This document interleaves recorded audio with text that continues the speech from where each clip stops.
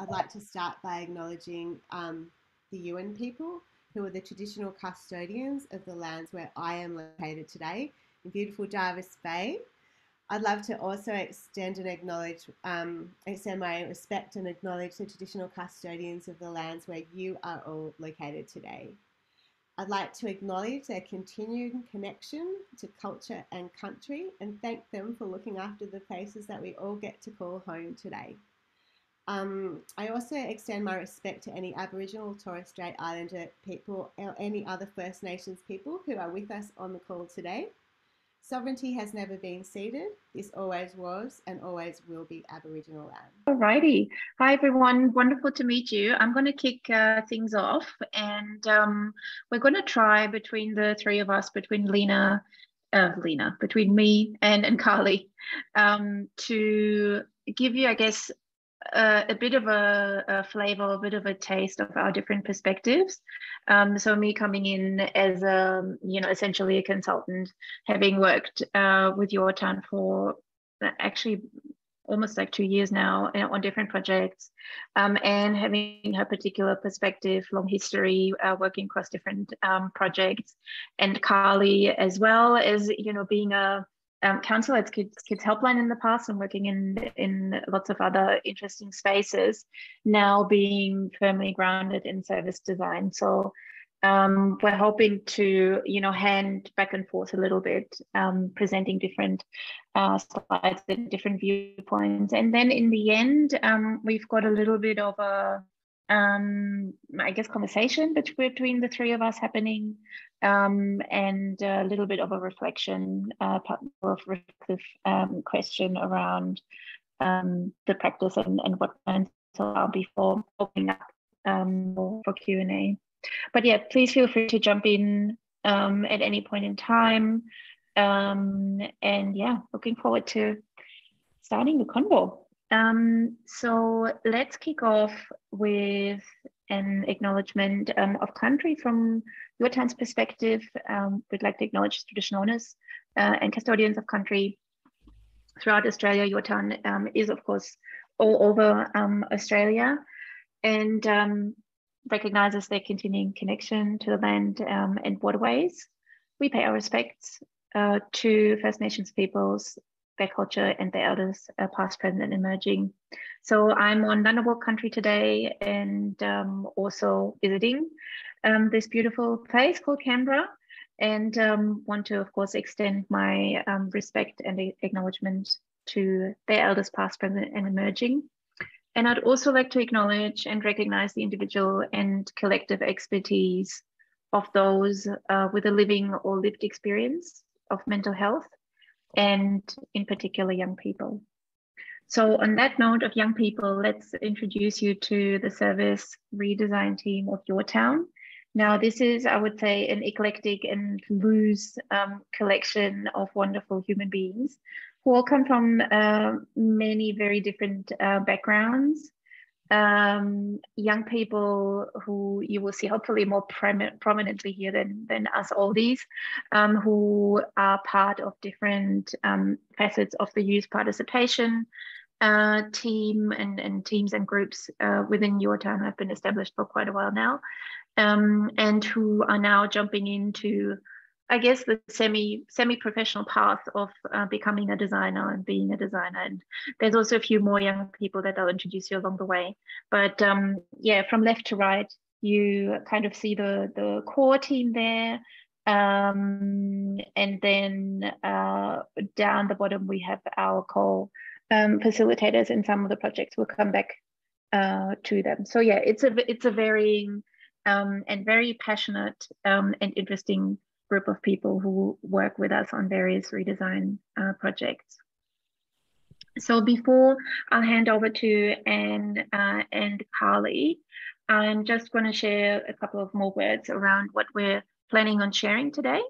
So we'll give you a bit of a very brief intro to Yourtown in case that you're not familiar with it, but today we'll focus mostly on our experience of redesigning two of the very many services and kind of redesign agenda that Yourtown is embarking on, and that's specifically Kids Helpline, redesign, and mental health and well-being blueprint or service redesign.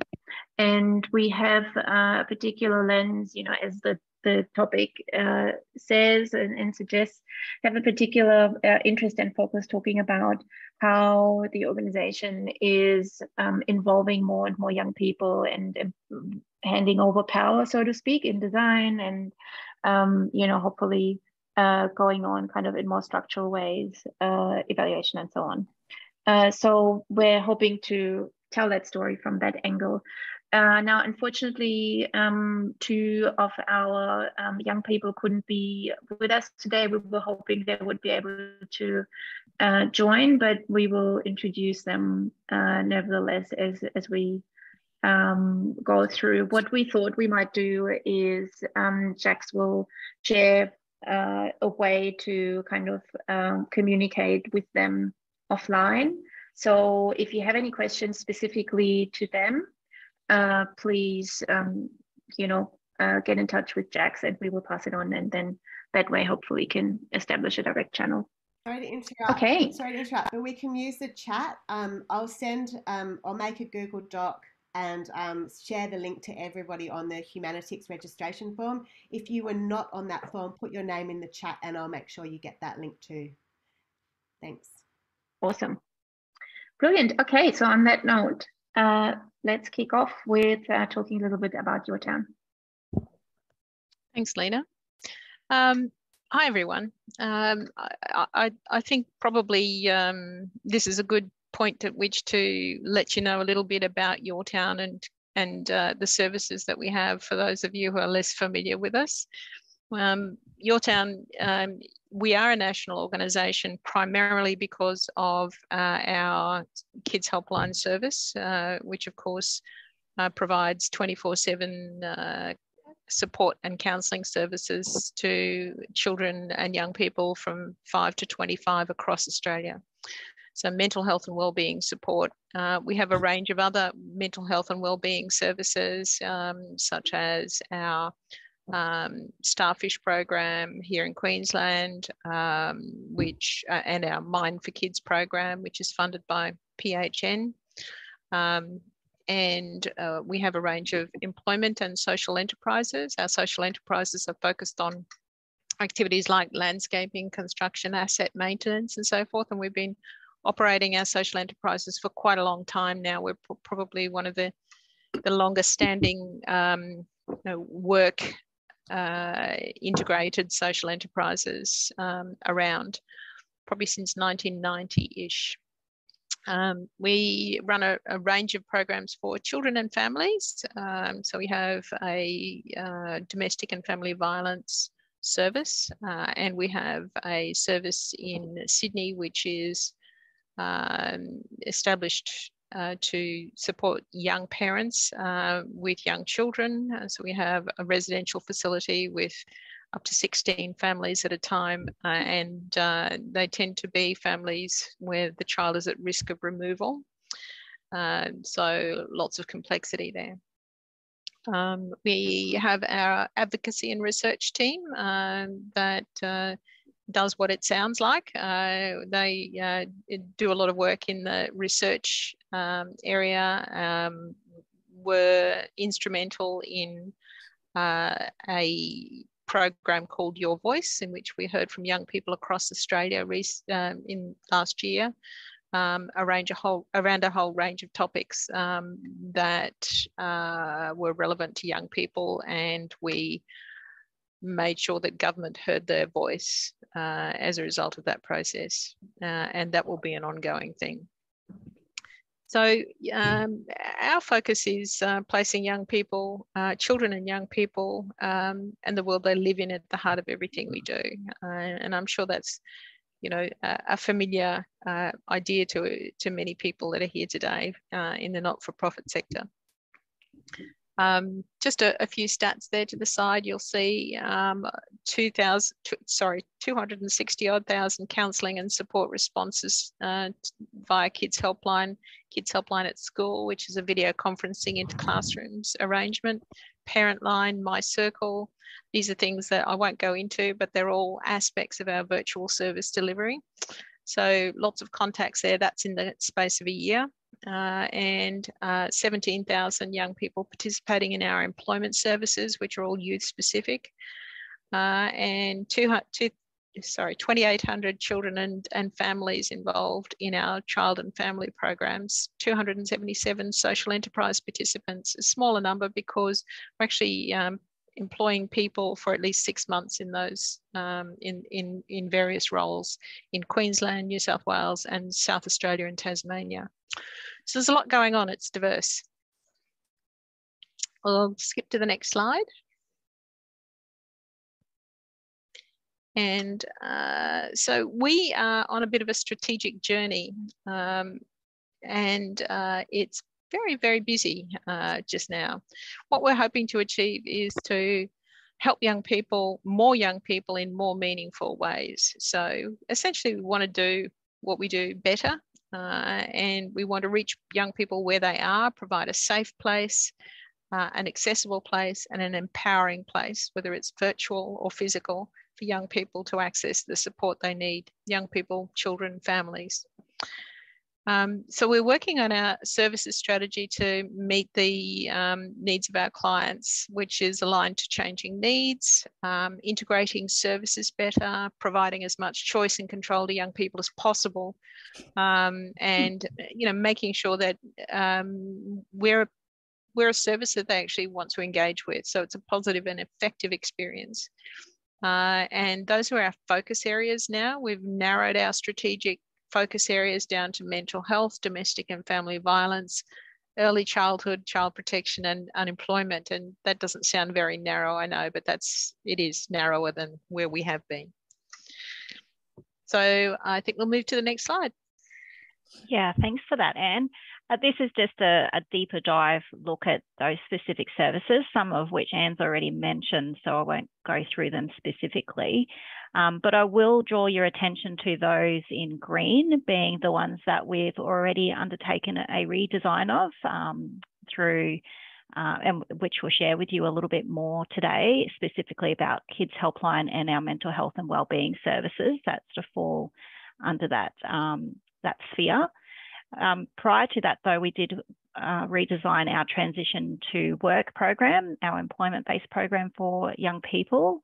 And we also focused on redesigning our transitional housing service as well, which holds a service in both Queensland and New South Wales.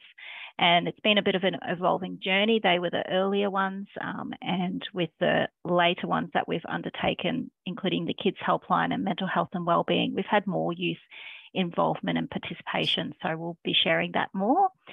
And then lastly, our next redesign will be focusing on our residential service out in Sydney. It's called San Miguel Residential Service. So that will be occurring after this one. So we're very busy and we're slowly making our way through all the Yourtown services.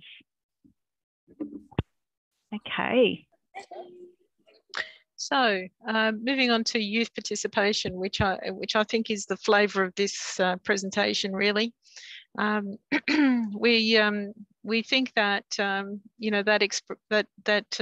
slogan that sits within or started, I think, in the disability sector, "Nothing about me without me," is really applicable in terms of working with young people as well.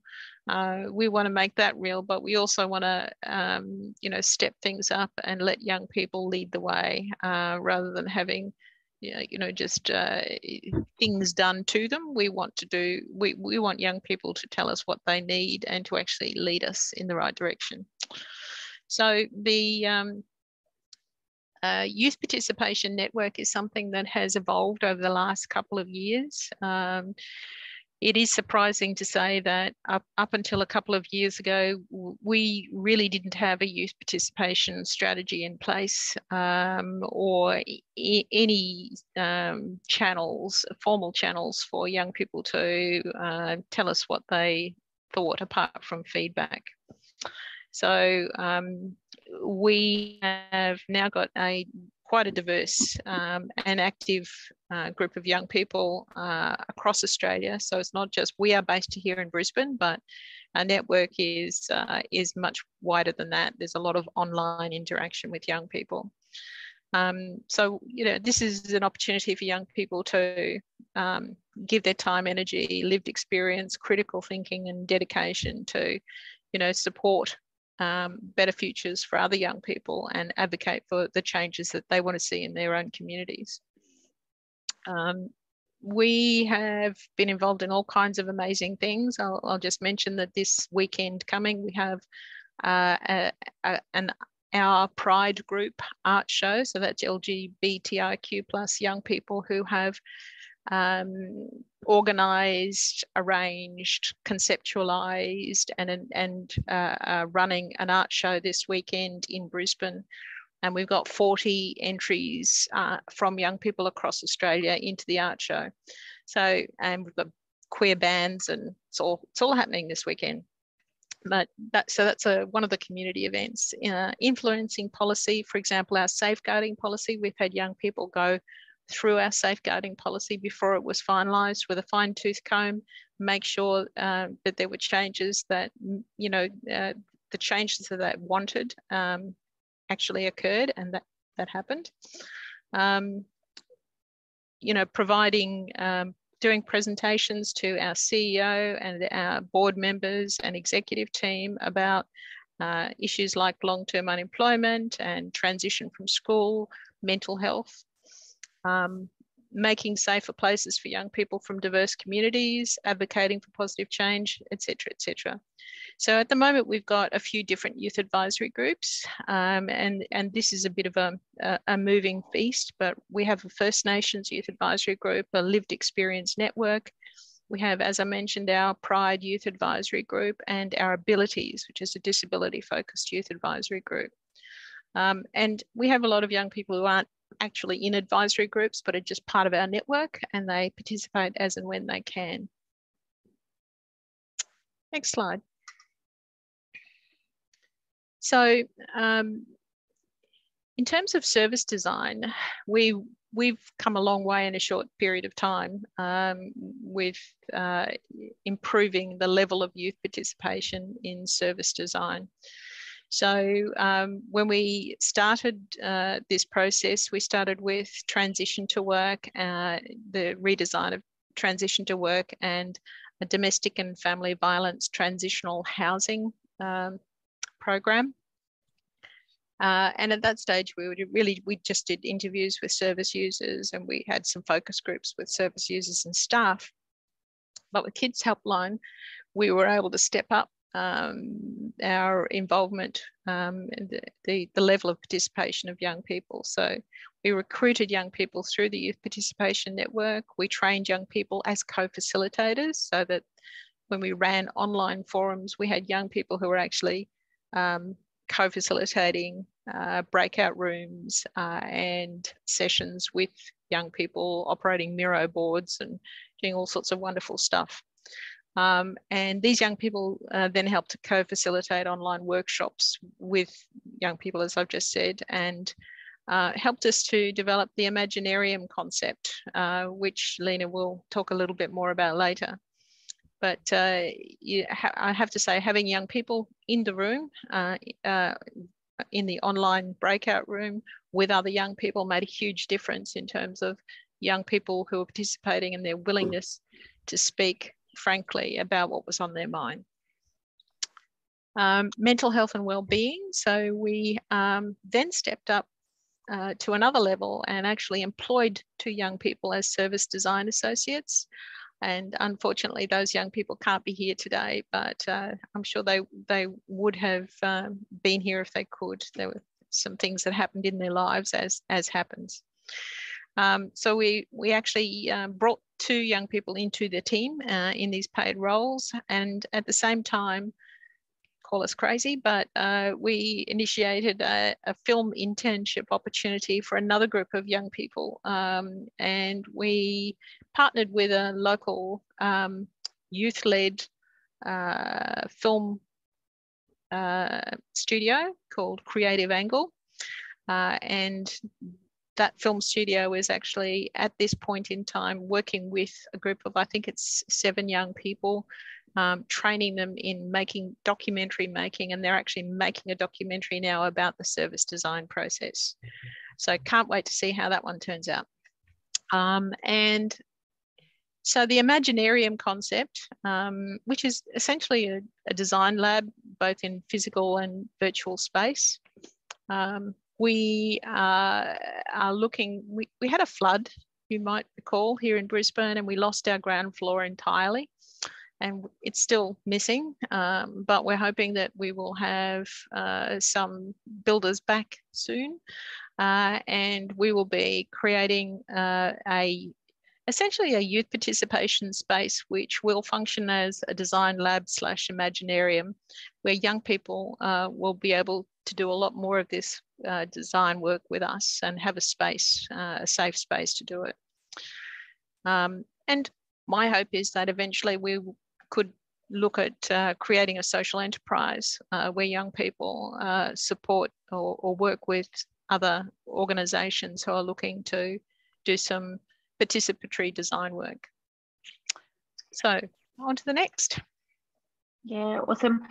I might also just comment on that as an outsider. You know, I do work a lot with other organizations, and just want to, I guess, give a shout out. Also looking at the comments in here around, comments in our chat around, you know, ensuring that these were paid roles for young people. I think in any other organization probably wouldn't have been able to pull that off. But I feel because Yourtown already had such a good practice and such good relationships with young people, there was a lot of trust and also a lot of agility in, you know, everyone is on the same page, everyone understands the importance of fairness and giving young people a goal, and at the same time managing that with safeguarding and, you know, ethics protocols and so on. So the, you know, it's, everyone aspires to, of course, you know, to have a lived experience workforce and, you know, do co-design properly and all of those things. But when it hits the ground, the organizational reality, it's a entirely different story. And I think it really speaks to the strength of the team and kind of the muscle that was developed over the years, that we were able to transform sort of the practices so quickly. And so I'm actually very hopeful that, you know, we can bring our vision of a social enterprise to life. And also, I mean, part of that, we'll talk about that a little bit later on, but I think part of our collective vision for the Imaginarium is that we also share the learnings with the sector, and that we can do more of this stuff together. So yeah, so that everyone can benefit. I'm mindful that we are a little bit short on time, so I might just do a quick intro into the actual nitty-gritty. So we're going to talk to you today about 2 of our projects, and just, I guess, sharing a little bit of the learning curve for the team when it comes to not just designing and co-designing the projects, the redesign in itself, but also the involvement of young people as part of that. And so the first one that I'll talk to is, or that I'll give an intro to, is Kids Helpline. And that's where we, as Anne was just saying, involved young people as co-facilitators. And, you know, that was not a paid role, but there was a training component to that. So we always were looking over how can we build skills, and how can we really build the ground to later on then engage people in paid roles and so on, because it all takes time and building capability as well.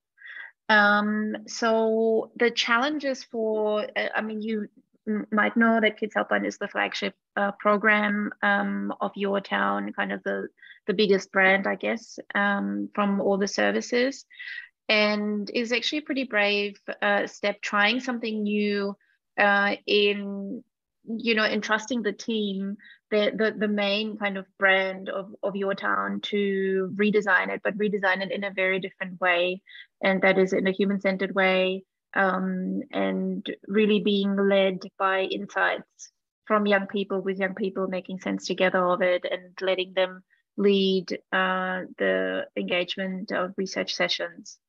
So at the forefront of how we framed the design challenge for the redesign of Kids Helpline were 4 things. And with a bit of a long-term view, one of them, or probably the central one for me at least, was how can the service equip young people with advocacy and design skills to actually redesign the service themselves.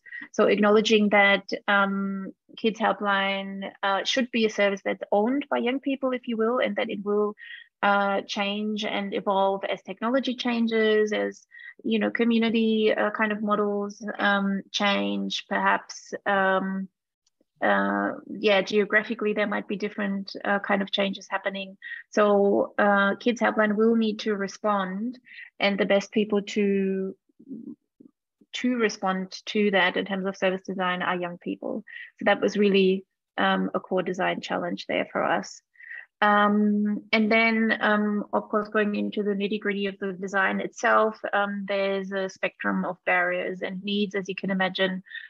One of them being, if you just imagine that, it's a service that needs to offer something, from the 5-year-old who calls for the first time, doesn't even know how to use maybe a phone or, how to text yet, to a 25-year-old who, may come regular and has more complex challenges perhaps, and kind of has a structured plan around it. So that's a sort of gamut of challenges, and not even talking about kind of more structural disadvantage or differences in terms of the design. So the design in and of itself of the service is quite complex to do justice to it, but we added, I guess, the cherry on top to actually change the process of how we design services in and of itself. In that way. And then, of course, how can we reach underserved young people who are missing out on Kids Helpline? And, there's certain statistics that perhaps we can talk about another time, young men being one of the groups. And again, like that piece around how can we build a service that has good learning loops in it, and how does that all feed in at a system level in terms of evaluation and funding and so on. So let's have a look at what the journey actually looked like. It's pretty crazy. So we mapped our emotional journey through those months, and the flood that Anne just mentioned was part of that. So you can see there was a lot of going back to previous work. Yourtown had commissioned a piece of research that I led, engaging with around 600 young people around Australia in qual research around help seeking. So we used a lot of that material. There's a lot of mapping, consulting with other helplines around the world. And then also we did, of course, lots of workshops that was led by the young people. So we trained them up. You see there's so many different layers just in redesigning the service. And then we had that extra layer around training young people, being co-facilitators, and then doing that in a proper way with integrity.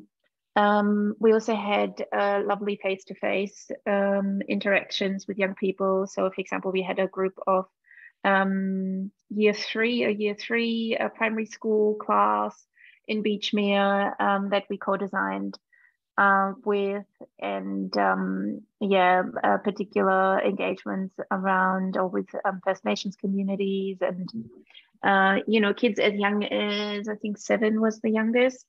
So we had special kind of sessions with them and their parents, and so it was a good proper process that had integrity.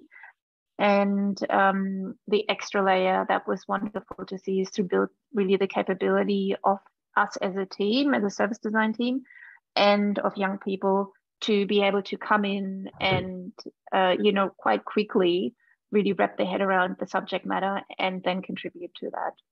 So yeah, I'll let Carly talk a little bit more now about actually the people who helped us with that. Yeah, thanks, Lena. I guess we just want to put a face and show recognition to those young people who were our co-facilitators, and we have them here on the screen.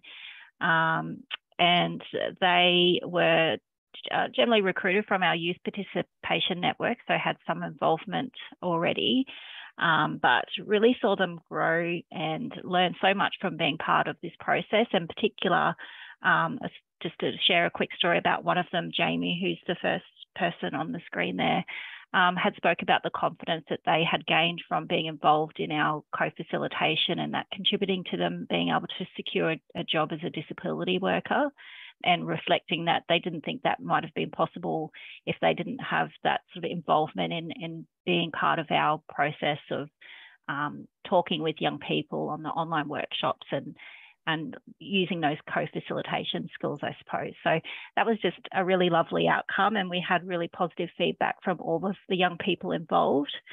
They were compensated for their time as well. So, so we had gift vouchers that we able to share with them for participating. So in saying that, paid roles, of course, are sort of the best, but we were able to compensate them for their involvement as well. Anyone else want to add to that from my team before I move on? I would just say that, you know, Jamie is one example of, you know, growth out of the process. But I think if you look at all of those young people on screen, they've all grown in different ways and made some decisions about their future journey that directly relate to their experience on this project. So, yeah, it's been powerful. Sorry, I was just going to quickly say I was really surprised by the impact that it had on them. I suppose from my perspective, I was thinking, oh, it's, you know, we're just doing a little bit of co-facilitation and sort of it's a journey to learn some skills and so forth, but it meant so much more to them than I expected. So that was a really powerful take-home message for me. Sorry, Lena. And I want to add to that most of these, if not, almost all of these young people that you see here, they had they were service users of Yourtown at some point in their life, or you know, some ongoing, I think, also for a number of years. So. Yeah, there are people who have had a big journey, and that was kind of that was fantastic that they were able to contribute in that professional way. Great. We just wanted to quickly show you the output of what we developed, and this is our Kids Helpline service map developed alongside all those young people who participated in that, and address some really key pain points in the design, particularly around the wait experience. So that's something we really designed for. We heard a lot from children and young people about the wait time to access a counsellor, either on the phone or in web chat. And so we're developing ways and systems and creating new wait experiences for young people using our service. So that was a key thing that we designed for. And the other thing was around those callers who more familiar users of our service, and a big frustration of theirs was wanting to reconnect with their regular counsellor. So I'm not sure if people in the room are aware, but a Kids Helpline, you can choose to speak to the same counsellor on an ongoing basis. So that posed a real challenge for young people trying to connect with that same counsellor again, and having to wait in the queue in order to get through. So that's something else that we really designed for in this as well. Okay, I know we're running out of time, so I won't talk any more about that one. Thanks. So I guess my turn. So some of the expected impacts of the Kids Helpline redesign. So as Carly's just flagged, improved wait time and wait experience for users. We are looking at introducing a new crisis text line. That's not happening just yet, but it's something that we intend to trial. We want young people to have the ability to book appointments and do that potentially through an online portal. So they will have basically be able to log in to an online portal and find all of the resources that they like to use there, or store them there, have things like a safety plan, access plans, whatever is relevant to them personally. So that will be a big change, especially for our familiar service users. Improved staff experience with more efficient technology. We're going to be having a new customer relationship management system, or client relationship management system. We're looking at using bots for smart triaging and user matching to staff's nuanced skill set. So if we have staff that have specific expertise or interests or qualities, and we have a young person contacting us who would connect well or match well with that counsellor to be able to connect them. That's our goal. Improvements to back of house systems and procedures. So many pain points and frustrations here for our staff. So we're looking at some changes around the workforce structure, our planning systems, and we are looking at potentially having a volunteer workforce for the first time. So Kids Helpline has always been a fully professional workforce, and I think we're almost alone in the world in that, because I think just about everybody else utilises volunteers in one way or another. So we are going to be investigating that, and yeah, I'll leave it at that for the time being. And up to Lena to talk about our Good Design Award. Yes, sure. I think what I might do is, in the interest of time, I do want us to get a little bit more talking about the progression from the co-facilitation part into the paid opportunities and how that all worked out. So I'm just going to really actually, kind of skip over that. I mean, suffice to say that yes, we won an award, and the biggest, I think, icing on the cake was really that one of our co-facilitators, Jamie, was able to be there with us. So you see them in the photo there, very proud. It was just last week, actually.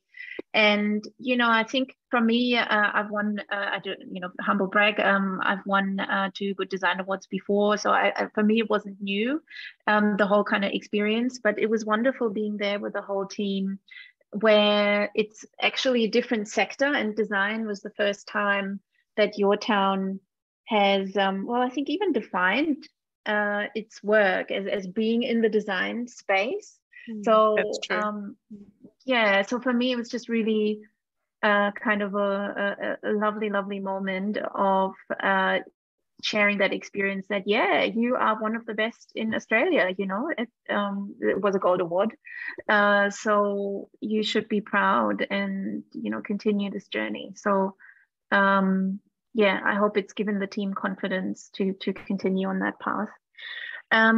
So what I want to segue into now, though, is that we set ourselves a challenge as a team once we wrapped up the Kids Helpline redesign, which was a huge success, endorsed by everybody and so on, and you know, supported across the organization, really.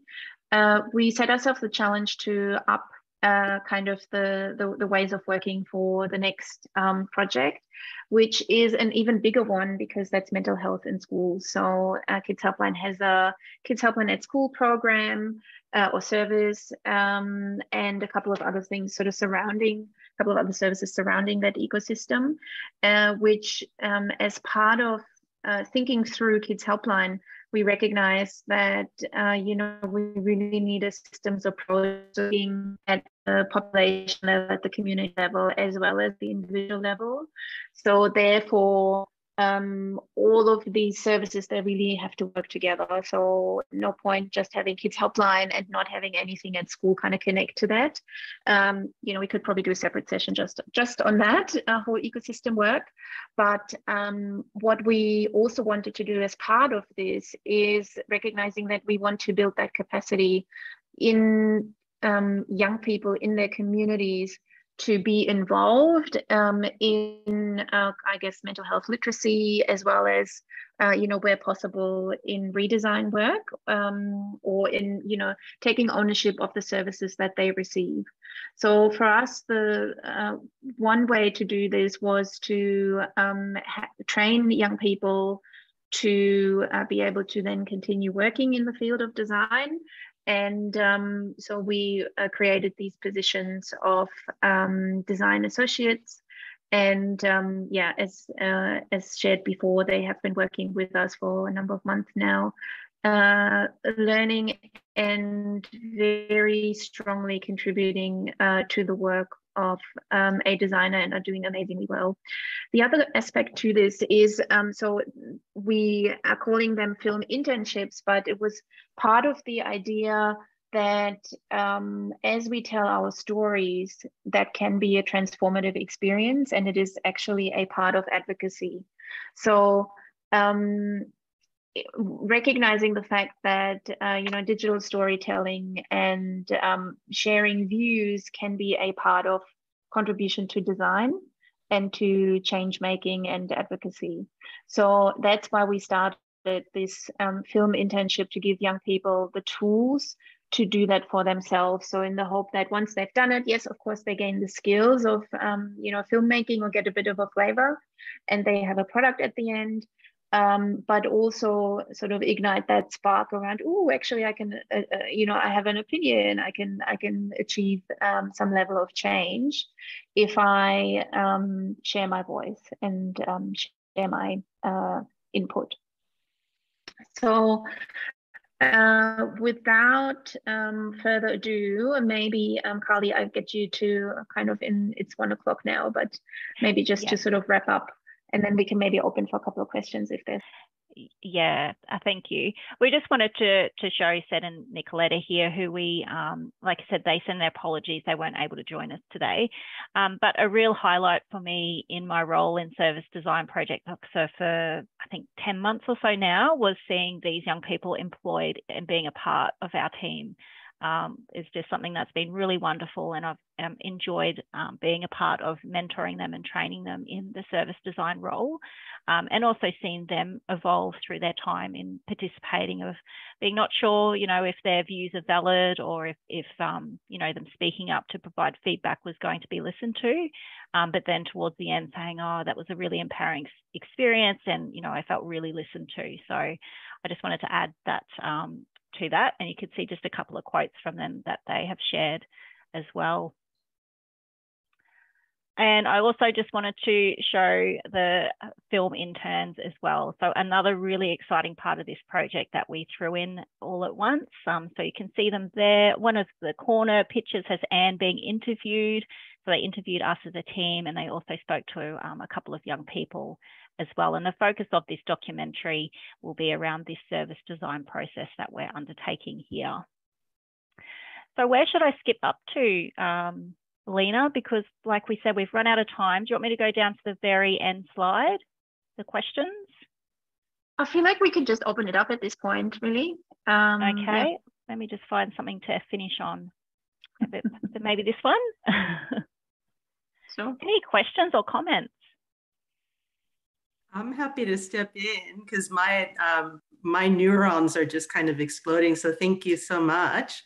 I'm about to join Department of Education, looking at student experience in an area there. So my first question for you and the team is, you know, what do you think should be the role of the department in supporting kids with their own school experiences? So how do we best facilitate that based on your own learnings through this project, through Kids Helpline, and your interactions with them? Just a little question, yeah. No biggie. One of the things that we heard from primary school children was that they didn't feel like they would be allowed to ring kids helpline from school, for example. Right. So, you know, one of the things, and primary school children don't have access to devices at home anymore. There's no such thing as landlines at home. If they want to use a mobile phone, they've got to borrow one from someone in their family. While we have the capacity to provide services to 5-year-olds and 6- and 7-year-olds and 8-year-olds, the best opportunity for them to contact us is at school.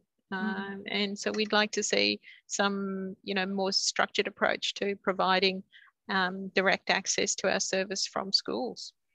It's one thing. Lena? I'd be happy to speak separately, Anne. Yeah, my perspective is that having worked with the Department of Education in Queensland and, you know, Children's Hospital and so on, my perspective is that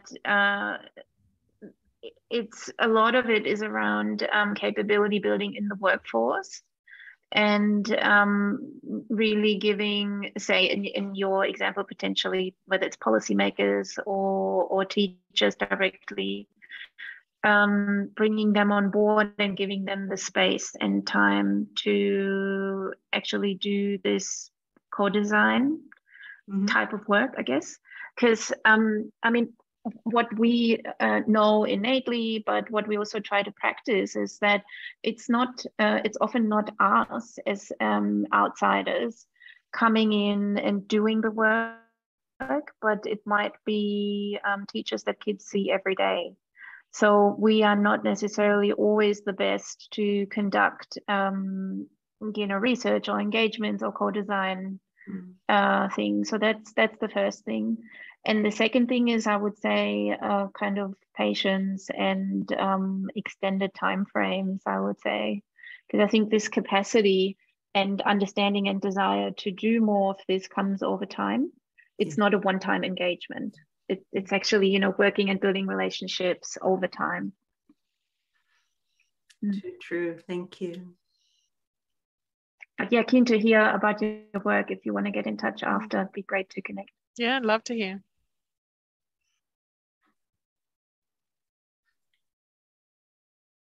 I can ask more. You spoke about the training, because honestly, my head's exploding, but I don't want to take over the conversation. So tackle others on the call, please tackle me. I actually had a specific question about the training materials that you developed.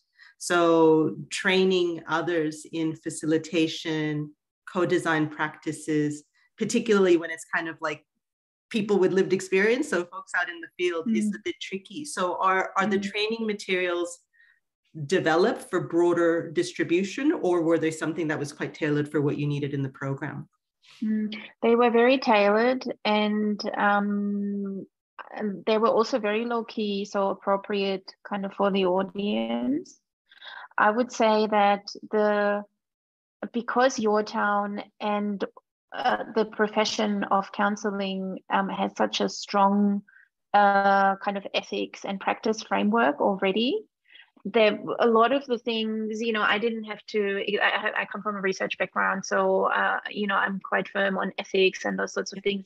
I didn't even have to explain any that meant, because the team already was practicing that anyway. So a lot of the safeguards and kind of assumptions that I often have to bring up with clients, it was all there. You know, everything was already prepared, consent forms and remuneration and, you know, safeguarding and having a debrief session afterwards available, and those sorts of just good hygiene practices in terms of design.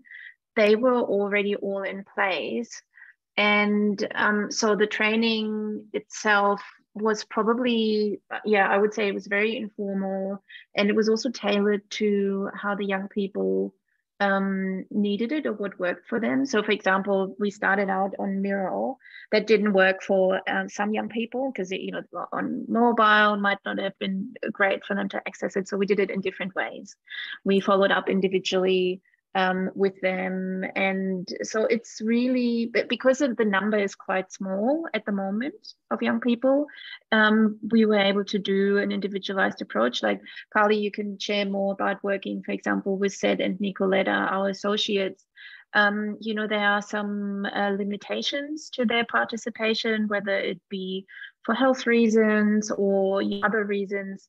And I guess we could afford that both from a skill perspective, so we know how to, as a team, how to deal with those sorts of unexpected things, and also I guess from a philosophical and just support perspective, we were just able to jump as a team. So if, for example, one facilitator couldn't make it because they didn't have a good day or whatever, then we always had someone else to jump in.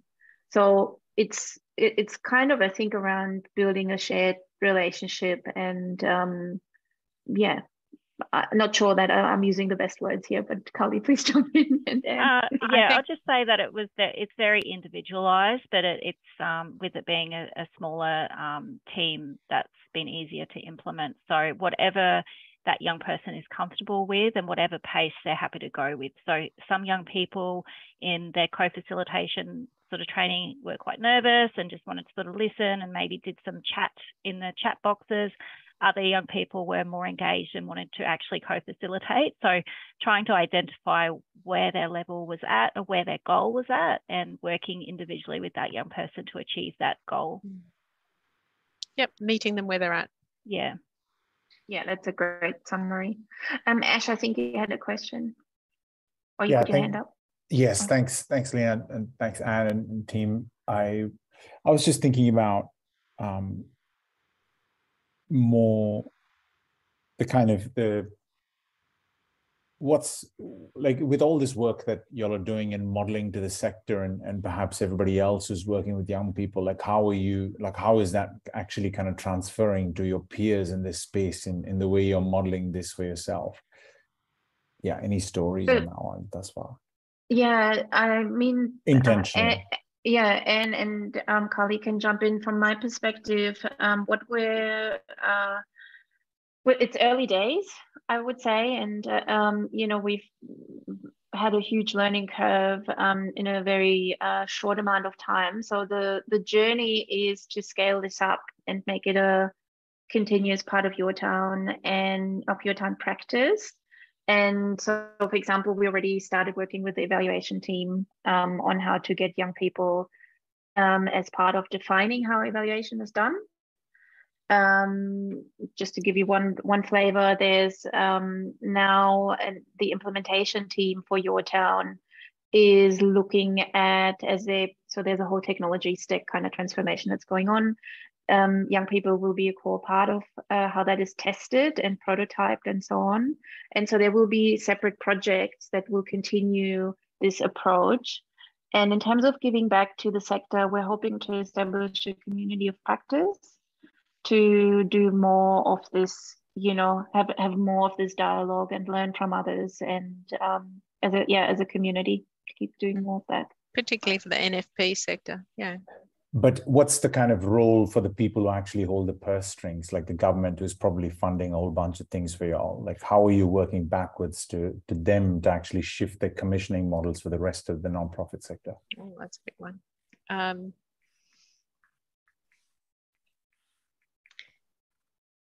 That's a really hard question to answer. I think that we're by demonstrating what's possible when you engage young people properly in these processes, we hope that government will see that, you know, this is the way forward. There's been a lot of, you know, lots of tenders that come out require co-design, but I don't think there's any understanding of what co-design really means in practice. You know, you'll get a requirement to, you know, co-design a program within 3 weeks. Where, you know, it's so I think that this is a slow burn.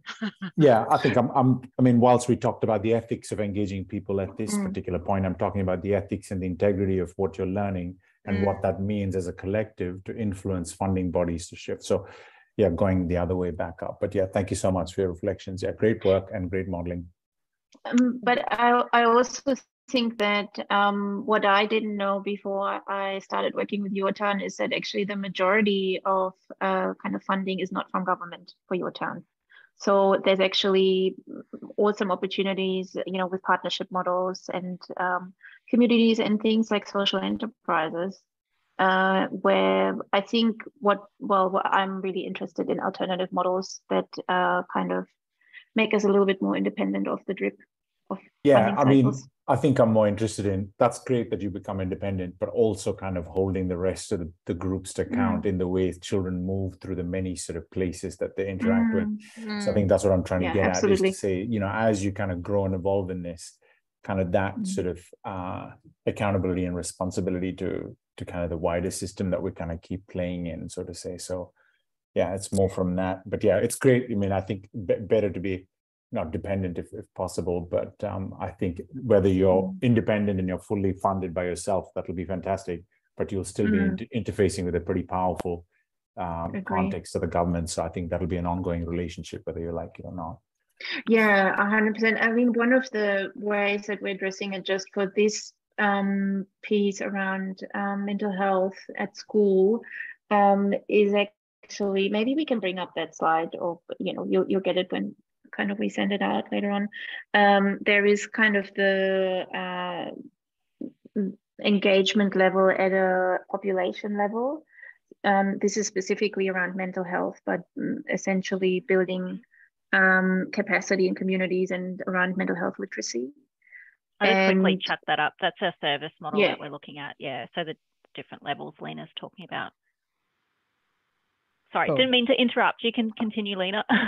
No, I should not be talking about this. You should. I thought I got away with not having to.